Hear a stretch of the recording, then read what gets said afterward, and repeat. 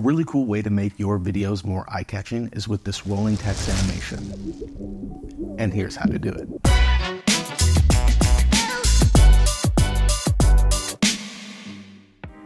Hey everyone, and welcome back to the channel. My name is Corey from CNETS Media, and today we're going to be breaking down a really neat and really simple way to do the rolling text animation in After Effects.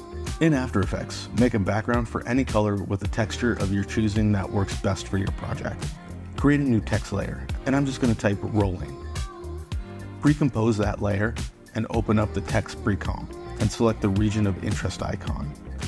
Select the text and then go to composition and select crop comp to region of interest.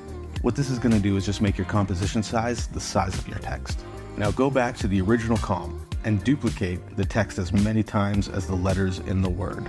For me, this would be 7 times. Next, we will create a mask on each text layer, so each layer will have one letter from the word.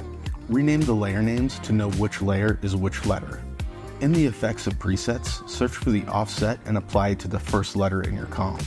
Create a keyframe at the Shift Center 2 at the beginning of your composition, and move your playhead around 3 seconds in and make another keyframe. Copy and paste the offset effect onto the other layers.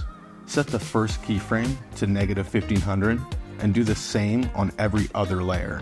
Next, on the remaining set of layers, we're going to change their keyframes to 1500. Select all keyframes, right-click, and under Keyframe Assistant, select Easy Ease. Open up your graph editor and copy this hill shape to create a fast to slow easing effect to help make this rolling text effect natural. Now, add an adjustment layer by right-clicking and selecting New Adjustment Layer. In the Effects and Presets, search for CC Force Motion Blur and add it to the adjustment layer. Change the motion blur samples to 10. Make a new pre-comp with the adjustment layer and every letter.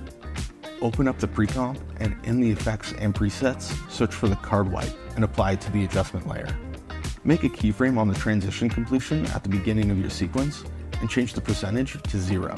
Move your playhead 1.5 seconds in and change the transition completion to 100%.